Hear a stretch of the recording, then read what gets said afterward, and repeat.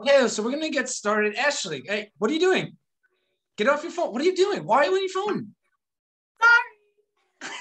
Sorry. That's what we're gonna talk about today.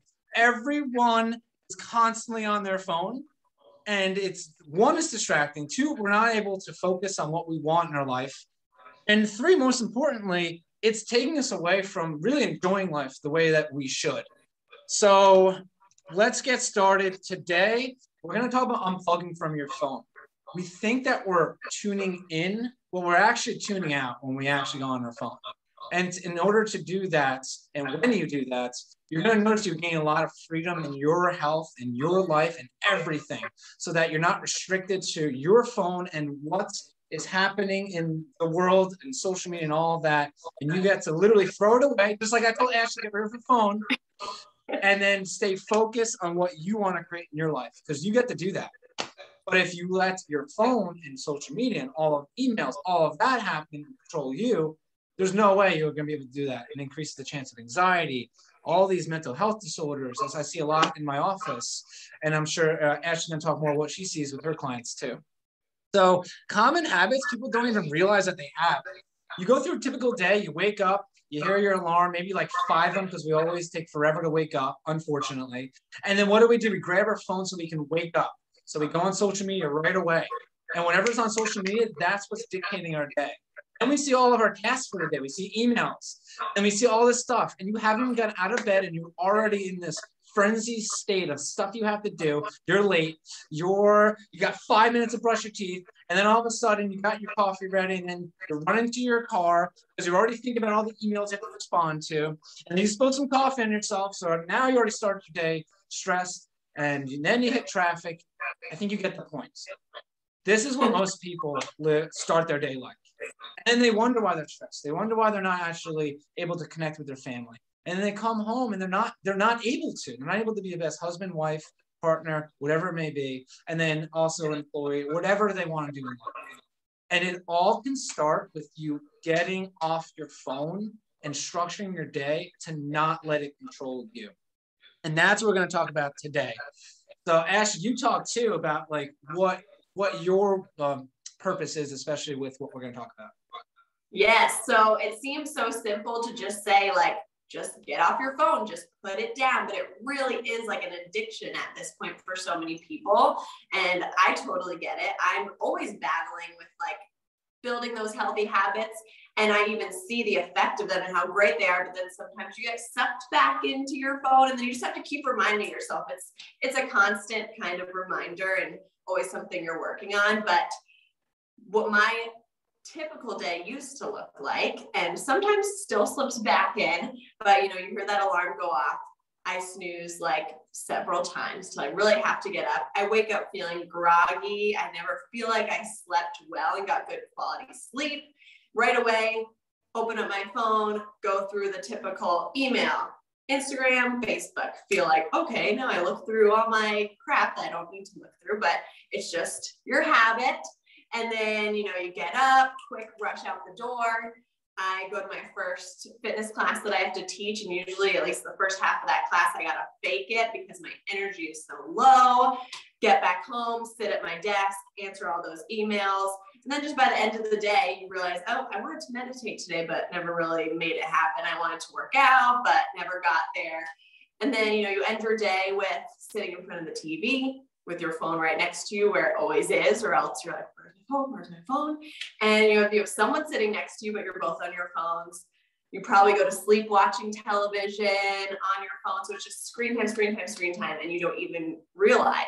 So today we're really going to talk about how you can limit that screen time, why you want to limit that screen time, and how really like disconnecting is going to help you reconnect with everyone around you. So going into morning routine. So like I just said, what a typical morning routine maybe used to be for me, maybe it sounds very familiar to you. How can we change up this morning routine with just tiny changes that will make a big difference? So something that helps me a lot is not allowing snoozing at all. Which sounds crazy, but it's really not great to keep snoozing. So something that helps with that is placing your phone on the other side of your room. Set your alarm. So the only way to turn that alarm off is you got to get out of bed. Okay. Especially if your spouse is in bed with you and they're like, you got to get up and turn that off. So it forces you to get up, and then you're up anyway. You're not going to get back in bed. No snoozing. I'll place a glass of water right next to my phone on the other side of the room. So right away, you're drinking a glass of water to start the day, which is really, really good for you. And then you're up and hopefully feeling rested. We'll talk about the nighttime routine, which will help you feel rested. And then I love to do some stretches, either right from your bed or on your bedroom floor, or just before you start going to work, if you can, even just like 3 minutes of child's pose, down dog, some side body stretches, little back bend. You'll surprise yourself at how good that feels to stretch in the morning.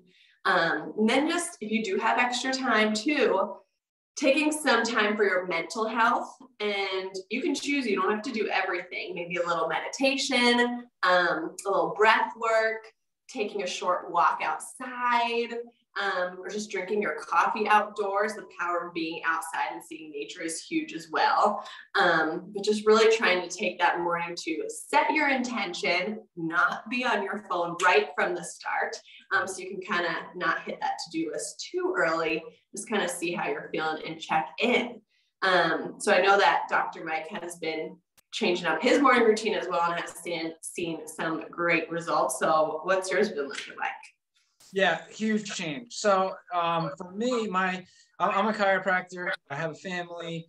I have, and also I run and operate my own office. So if you think about all these different roles that I play, and we all do, by the way, you know, you may not be a chiropractor, but you may have a different job and you may still have a family, or you may have all these different things in your life. So it's the same concept. Doesn't matter the details. But the thing is that I have a lot to do in my day. So I have a choice. I can either wake up and look at my emails and start right away by doing tasks. But what is that going to do? It's going to put you already in a stress mindset. So our brain and the way our body's been built is, we're going to go back in our primal days. The reason why we have anxiety is for a reason. So why? If there's a little noise in the bush or something like that, you want to be anxious, because that means that you can actually hear the predator. You can sniff out the predator better than other people that maybe aren't as anxious. So there is actual reason and physiological reasons why we have stress and anxiety. The thing is we are artificially causing stress and anxiety, not the way that we're intended. How do we do that? By immediately going on their phone. One, you're getting artificial light into your face when you're not supposed to have that right away. That's going to mess with a lot of physiology inside starting your day. And I'll just leave it there. But essentially, it messes with hormones. It can mess with the neurophysiology in your body. So now you're already starting the stress state. So instead of being relaxed, you can just imagine this happening. Then you look at your emails. And then you look at social media. And this is how you start your day. That's how most people do it. And they're already frazzled because they're in a task-oriented mindset. And then they go to work. Are you actually going to be the best version of yourself that way? The answer is no. Are you going to be able to do it? Yes. But are you going to just go through the day and then just hope that you're in control of it? And then you come back and, you know, oh yeah, I'll enjoy the rest of the day. No, you're going to come back depleted because you're already exhausting yourself because you're starting that anxiety mindset. You're thinking of predators there all the time. That's actually how your brain's interpreting it. So getting off of your phone, the easiest step, just get off of it. Don't start your morning with it. Wake up, do whatever you want. Walk your dogs, drink water, get minimally 20 ounces of water, get your supplements, whatever you do, and maybe just sit there and do nothing. Maybe go in quiet, journal, write your what you want out of the day. If you looked at yourself from an outside perspective, you know, what would you tell yourself of how you want to live your day? Who do you want to be there for? These are the questions you want to ask yourself. Write it down if you want. Say something good about yourself. We don't do that enough. Look in the mirror and say that. Do some stretches, walk, exercise. 30 minutes, go outside. You do that, which I've been doing all these in different ways. And then you go on your phone. You're going to notice a change, a huge change. You're going to be happier. You're going to be intentional in what you want. You're going to be a better family. Man, you're going to come home not as exhausted. You're going to feel in control of your life the other way around. And it may not make sense until you do it. And it's not overnight. Try this at home. It takes time. It takes me a couple months to really get into it, where now I feel focused in the morning. So that's been my morning. And it's been huge. But now what's next is how you do it throughout the day, right? So we did our morning. Great. You wrote your intention. You wrote your positive. You said something positive about yourself. You did something that you wanted in the day, and you envisioned what the day you want to be before you went on your phone and answered tasks and did all of that stuff. Now what? You started in a great way, but how do you do it throughout the day? One thing to do, put your phone on silent. You don't actually need to be answering your phone right away. Structure when you actually are able to answer your phone.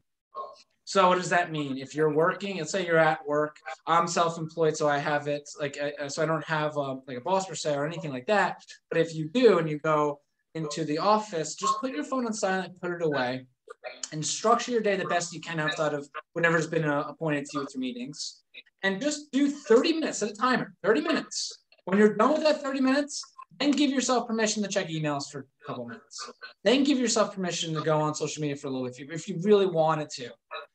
Try that instead of it constantly buzzing. Because imagine it buzzing, that's like someone hitting you. Every time you get a text, how are you supposed to get your work done? You're not going to. And then you're going to feel like you didn't do anything throughout the day. That's one way you can do it throughout the day. That's what I do. So what I do specifically, I put it on silence. I put it so I can't see it. I also put the screen down because that will actually trigger your brain to get in a stress mindset. You won't get any work done. And let's be honest, do you really want to be at work all day long? So if you don't, this would be a great way to actually spend less time and doing more so that you can go home to your family, go home, maybe watch your favorite team in the evening and actually enjoy it instead of feeling drained, all because you were just constantly letting the phone suck that energy from you. And then there's other things that Ashley really knows a lot about, limitations of apps and all of that. She's going to share more about of what she does. Yes. So I started limiting my screen time on specific apps, which I know how to do it on the iPhone. So you can grab your phone right now, go to your settings, and then go to screen time. And then you'll see a bunch of different options there. App limit is the one I started with, and you can pick which app you want to limit, and you choose, I want to be on Facebook for 30 minutes a day. And you can lump apps together. So you can say all social media apps on my Facebook, my Instagram, my Twitter, all of those together, I want to be an hour a day tops. And then it will tell you, you have 5 minutes left, and then it will kick you out at your hour if needed. So don't be scared. It's not going to lock you out for the day. If needed, you can add 15 minutes of time to the day, or you can just ignore the limit. But it's at least going to help you notice, because the first time I did it, it was 9 a.m. and it was app limit. I'm oh my God, it just makes you be so aware of how often you're picking up your phone, you're looking at social media. It's without even noticing, right? And then you're why am I on here? And you think it's a mental break to be on your phone, but it's actually not. Yeah. Both with that light that you're looking at, that blue light, and it's just, you're seeing all these things, and do you ever get off your phone and be I feel so good and refreshed and positive? No. Yeah. So another thing that's helped me throughout my day is time blocking. It has been huge, huge, huge. So the night before is how I do it. At least I'll time block my day for the next day. I go through every single minute of my day and plan what I'm going to do. So obviously I'll put all my client sessions in there. So I'm a personal trainer, group fitness instructor. And then in between those times, I'll even go down to eat, shower, because you got to make time for those too.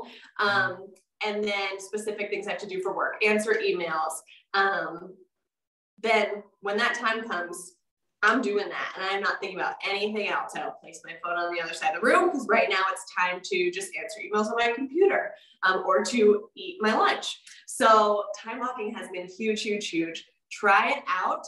Then you time block your meditation in, you time block your workout in, so you don't forget to do them. So when I come home from my first session, say it's 7:30 in the morning, and maybe I would just kind of dilly-dally around, look at my phone, go on the computer. Instead, I'm like, oh wait, I time blocked meditation for the next 15 minutes. I'm a rule follower, so I'm like, I gotta do it. I wrote it down. So it's just gonna help you make sure you make time for those important things. And at the end of the day, you feel so much more productive when you've been time blocking. Or I'm like a multitasker. So as I'm answering email, I then check my text, or I think, oh, I had to do this. I'm looking for a rug on Facebook Marketplace. And then I try to do like 5 things at the same time. So this will stop you from doing that. And in the end, you really do get more done. And also what I've seen in training and teaching, I'll be teaching a yoga class and people will be looking at their wrists and I'm like, what are they doing? A dang Apple Watches, people. I don't have one. At least take it off for your yoga class because you don't need it on you at all times. So maybe work that into your practice as well as detaching it from your wrist if you're going to work out or meditate. Yeah. That's a big one I've seen. So throughout the day, really trying to time block to manage your time. And you'll realize I don't even have time for social media. I was just going to it just without even thinking. And I'll even notice as I'm walking to my car after a session, what am I doing? I'm on my phone. As I'm walking into a session, I'm on my phone. As I'm in line at the grocery store, I'm on my phone. Like you're just constantly on it and you don't realize. And when I force myself to put that down, you got to make that choice. Then you're like, oh my God, I can like look around and say hi to someone. Like it's a huge difference. So we're on it all the time. So really try to make that conscious effort. It's going to take time. Like Dr. Mike said, it's going to take a month or so to really get used to it and to see and feel that difference. But you won't be sorry for sure. So as we move into our evening, maybe after you made dinner, you ate with your family, and then most people I'd say go to sit on the couch and watch TV, which isn't bad. Maybe have a TV limit though. Maybe like we're gonna watch an hour of TV together. Maybe we're gonna watch TV without our phones, so we're at least a little more connected. But I would really encourage trying to limit that technology near the end of the day. I gave up TV for a whole month once, and it was so awesome. You feel like you have so much more time, even if I wasn't even watching that much. But at night, I was like taking a bath. I was reading. I was going on a walk. I was actually like hanging out with my fiance more. So things that you feel like you never have time for, like I would never have time to take a bath or read a book, you do have time for it if you disconnect a little from that technology. So maybe starting off not quitting TV, but no technology an hour before bed really helps you get more quality sleep. So taking out that blue light, and then you'll have so many other things to do. Maybe you'll just go to bed earlier. That's a good one. Or maybe you will pick up a book or hang out with your kids a little bit more. So I definitely encourage no technology, at least an hour before bed. Yeah. What have you been working on, Dr. Mike? Yeah, similar. And really, for me, I'm constantly getting emails too, whether it's, I have a lot of different people that I work with, whether business-wise, maybe I'll get emails from my accountant, I'll get emails from, because this is when everyone's like maybe off of work too. So sometimes I still get bombarded with emails when I'm done with work. So it's like I'm never done. When you're on your phone at evening, that's exactly what it feels like. You don't feel done. And if you're constantly on it, you will literally go to bed like this. This is what's going on inside. So true. And I know, and I hear it a lot from patients. No wonder why you can't go to sleep properly. One, you're talking about screen time. If you're on your phone or screen time and blue light, all of that, what it does is it triggers part of our brain to think that we're up. Our body's amazing.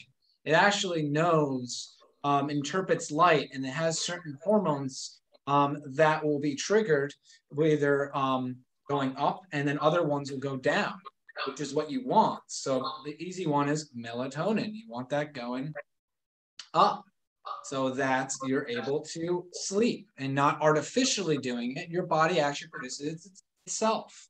Why do I say artificial? Because when people take, so people that are on their phones, because I don't have to add more. I think what you said is great with the evening. It's so true. I'm just going to add on, most people don't do what you just said, and they're on their phone or screen. And then what's happening is those people, when you make a habit out of that, you're not going to produce melatonin appropriately. So what does that mean? You're not now triggering your body to go to sleep. So what does that mean is that you're not going to go to sleep. So what do most people do? They'll get artificial melatonin. Oh, it's fine. I'll just get melatonin gummies or whatever it may be, whatever's out there. And they take that. Great in the short term. It gets you to sleep. It works because that's what melatonin's for. What does that do long term? It actually shuts off that melatonin process because your body thinks it doesn't need it anymore. And now you're constantly in a stress state.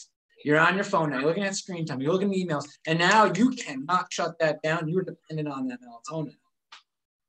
And like you say, it will take months. If that's someone, if that is you, it's going to take some time. So that means you're going to slowly have to wean off of that.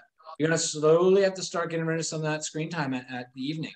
Just get it all done before that hour you want to go to bed, and then just put your phone on silent and put it away. Because you really don't actually have to answer anything that night. You don't.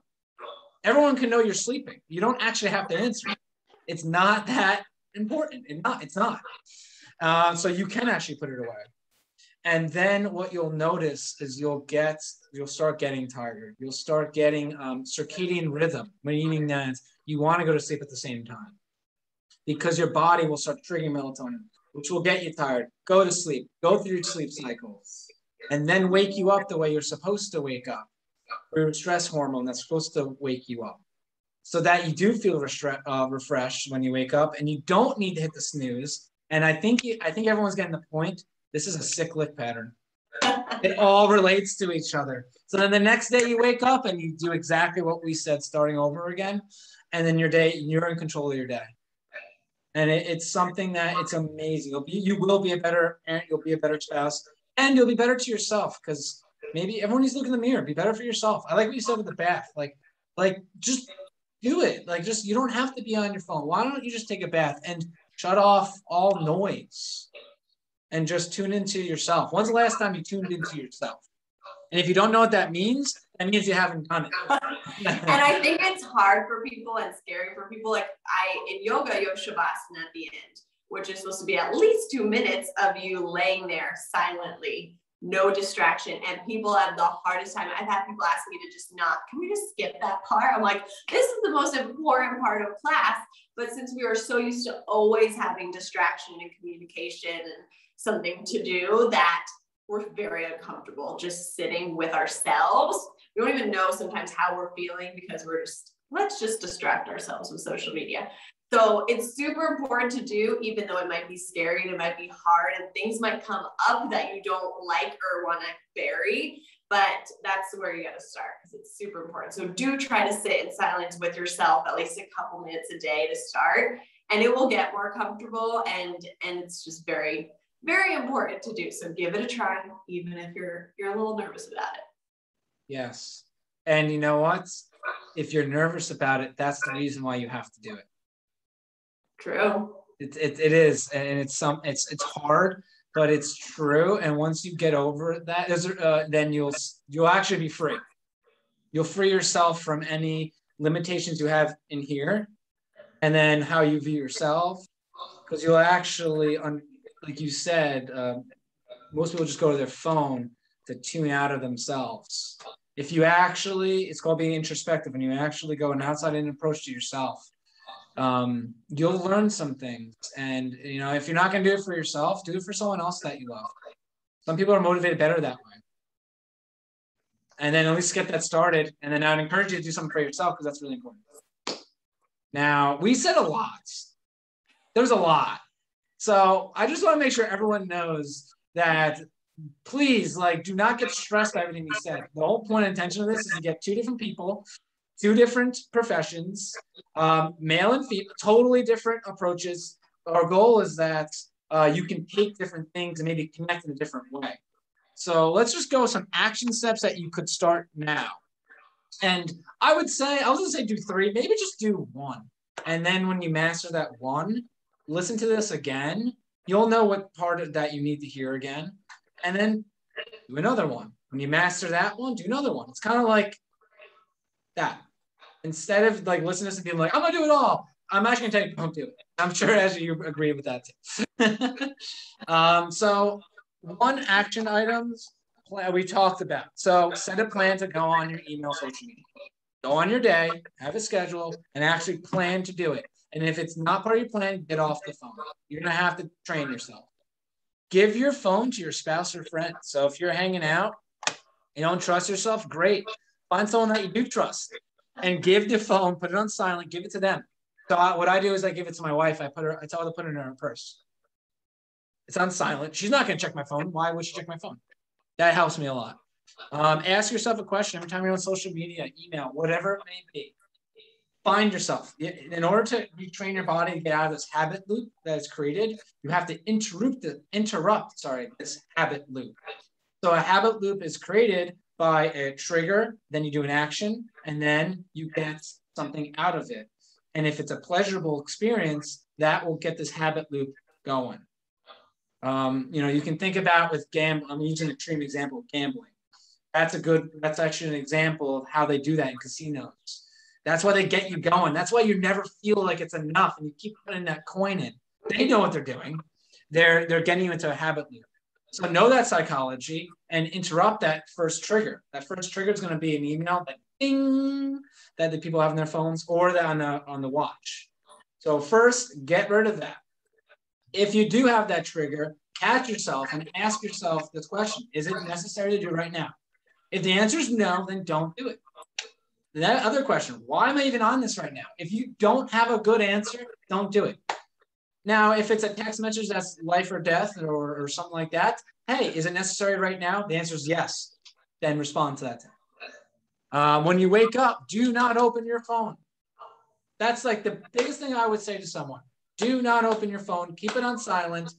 And that is it. If you just do that, I guarantee you'll start noticing some changes. What are some action steps you would tell someone to do right now? So good point when you said, what if maybe you have a life or death text message or you are waiting. I know my mom would never, she leaves her phone on loud by her bed in case I call for an emergency, which is rare, of course, but parents may not feel comfortable throwing their phone across the room on silent. So totally understandable, but there are options. So when you go into your settings and go to screen time, besides the app limit, they also have a downtime section. So you can say between 8 p.m. and 6 a.m., I want that to be my downtime. You get to choose what apps are shut off. And you can choose who you want to be notified if they text or call you. So you can specifically say, if my daughter texts or calls, I want that to pop up, but everything else I want to be off, right? So there are ways around it if you do need to be waiting for that call from someone. So I would say right now, pick up that phone, go to your settings, go to that screen time, and just play around and see how you can limit, especially those social media apps. And then you'll see if you put an hour-long limit on it and you're hitting it by 10 a.m., you're like, oh, maybe this is something that I should work on. So that would be my main action item for you. Mm-hmm. So you got tools. Everyone should feel like they have tools to use. And it's totally new. This is not something I did overnight. Slow process, learning about how this affects and just learning from all different sources and slowly incorporating. And it's okay if you don't do it right away. It's okay if you don't do it every day. Don't be hard on yourself. It's just start again the next day and try something new. And I look forward, anyone that's, I don't know what platform it's going to be on, but we're going to put this out to everyone. If it's on YouTube, wherever it may be, write a comment if you did actually do any of these and see how it was. We love to hear this stuff because, someone helped us. So now it's our way to get back. I got inspired to do this from Ashley, actually. So with her philosophy of unplugging from the world. And I really started to understand what that really meant when I started to unplug from the world. It's true. It actually has a really profound effect. So Obviously, different people, everyone listen, me and you, we have anyone that's listening, they could either email or contact us. My email, one, you can go on my website, optimalspineandbody.com. You should see some contact information. My office email is admin@optimalspineandbody.com. Why do I say that? Anyone could just email me anytime. I don't care where you are in the world. You don't have to be around here to come in the office if you have any questions at all. Is there any way? And then also social media. I was talking about getting off social media. I am on social media, but I plan my time on it. And I try to promote positive things like this. You could follow me through there. And then don't respond to me right away, though, because then that means I know that you are planning your day of social media. There you go. So you can follow me just by searching there, Optimal Spine and Body. Send a message if that's a preferred mode of contact. And then what about you, Ashley, if someone wanted to reach out to you? Yes, so my website is peakzenoutdoors.com. So you can get all the info on there. Contact us through the website. My email directly is Ashley, ASHLEY, @peakzenoutdoors.com. Feel free to email me anytime. And then I'm on Instagram and Facebook as Peak Zen. So definitely come follow us. We hope to share some good unplugging, get outdoors, be active. I like to share a lot of good like hikes and different ways to get you all outside around the area. So definitely check that out. But as Dr. Mike said, on your specific social media time of the day. We do try to follow what we do, because you know what, it's both of us. There's a reason why we talk about this, because we've done both ways. I know I have. I've done the way where I'm constantly on and plugged in, and I literally went through the whole day, didn't accomplish anything. And then I'm doing work that I'm catching up to do. My wife's calling me saying, when are you coming home? You know, I don't like that. I'd rather choose a different way. And it's hard, but you have to choose different if you want freedom in your health. If you want to follow status quo, this workshop's probably not the best for you, and you can continue doing your way, but we don't want to follow that. So that's my lasting words. You can be in control. Do this as one step for that to decrease stress and anxiety in your life and increase control, focus, and intention and purpose in your life. What's your lasting words, if you had any? Oh man, I'd say just try it out if you're skeptical and you're like, social media makes me really happy, and maybe part of it does. That's awesome.